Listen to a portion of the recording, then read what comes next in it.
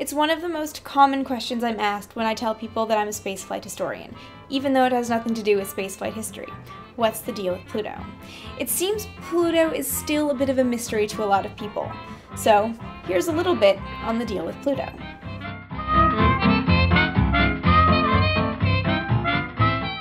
Back in the day, we had 6 planets: the Earth, and Mercury, Mars, Venus, Jupiter, and Saturn, the planets you can see at night with the naked eye.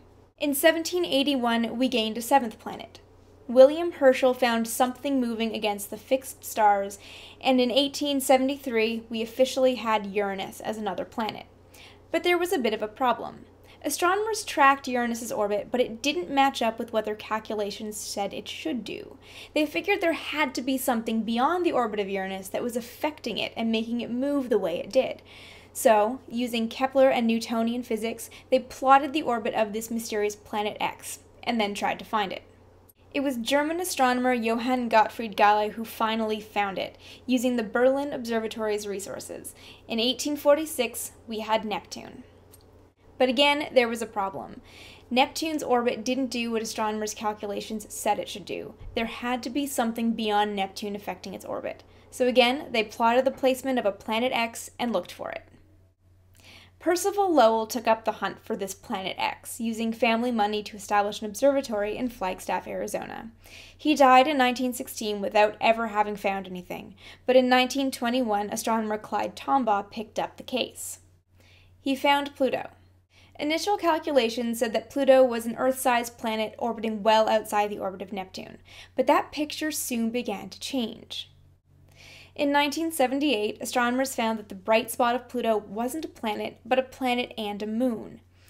Pluto also didn't have a regular orbit like all the other planets.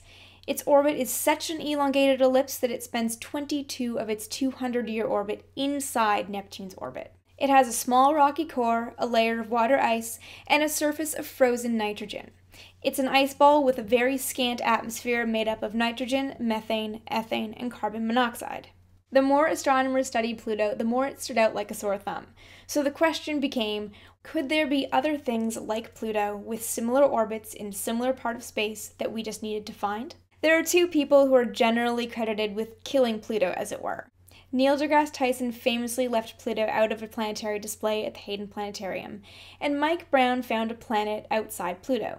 At least he thought it might be a planet. But when the International Astronomical Union said that his planet, Eris, wasn't a planet, it also meant that Pluto couldn't be a planet, because Pluto was more like Eris than any of the other planets.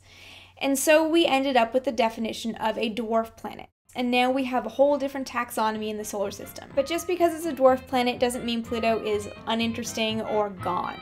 It's still there and it's still fascinating. The full story on Pluto is a little bit more complicated, but in general, that's the story of Pluto.